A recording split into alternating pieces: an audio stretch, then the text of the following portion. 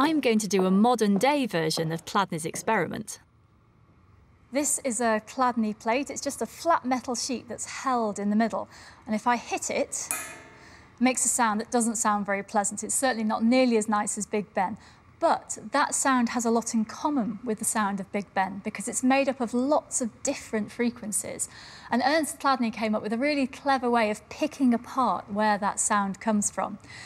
So he started with a plate like this, and he sprinkled sand on top. So I'm going to do that.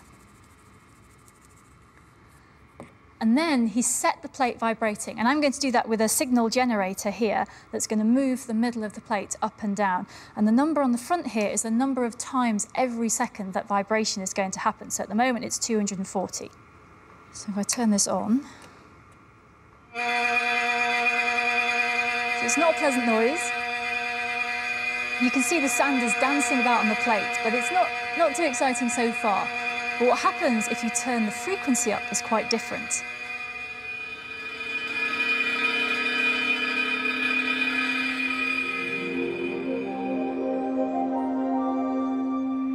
And suddenly at this frequency here, it's 264 hertz, you can see this beautiful pattern pops up in the sand on the top of the plate. And what this is giving away is that the plate is vibrating in a shape, and the sand is showing us what shape that is. What's happening is that the plate is bending like this, and at the parts of the plate that are moving a lot, the sand's getting bounced away.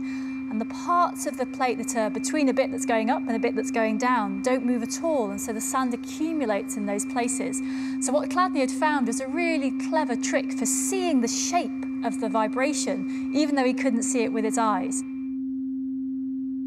The vibration pattern revealed by the sand occurs at what's known as a natural frequency of the metal plate. This is a specific frequency at which the plate naturally vibrates and produces sound. And this is part of what's making up the sound when I hit the plate, but it's not all of it, because if you keep turning the frequency up, there's more to see.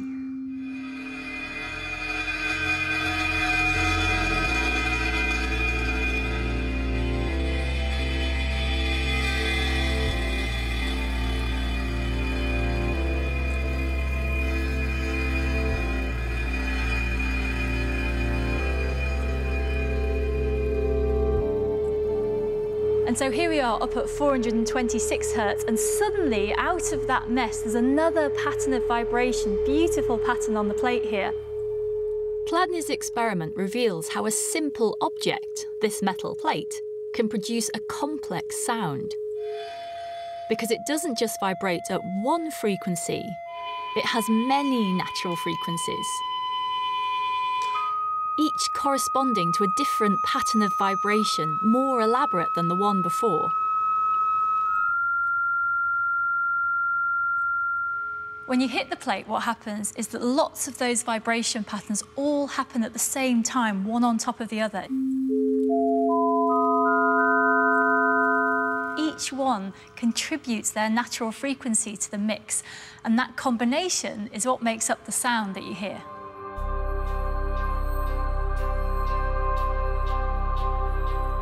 Every object that vibrates has its own combination of natural frequencies, determined by its physical characteristics.